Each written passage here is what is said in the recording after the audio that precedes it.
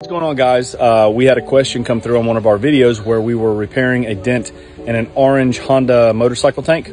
And the question was, wouldn't magnet dent removal be more effective in this situation?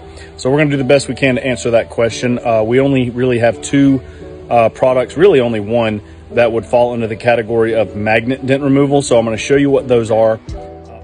So what we have here are two devices called hot boxes. The one on the right is an aluminum hot box. It only works on aluminum. The one on the left, which is pictured here, is a steel hot box. It only works on steel. It uses heat induction and magnetic technology to heat the panel and pull the metal at the same time. We're going to demonstrate that on this fender. You can see that dent in view, and every time I pulse the little red button, it heats up and magnetically pulls the metal. You can successfully fix a dent this way, but it is slower than trying to fix a dent from pushing it from the backside with a tool.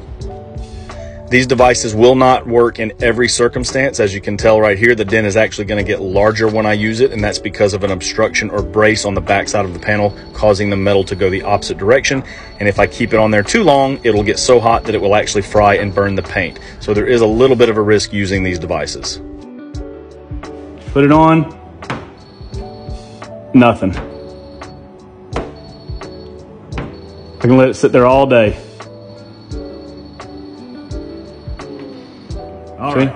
So as you can tell, the head on the aluminum hot box is considerably larger when compared to the steel one. I mean, you can see how big it is compared to my hand. It's a pretty chunky thing.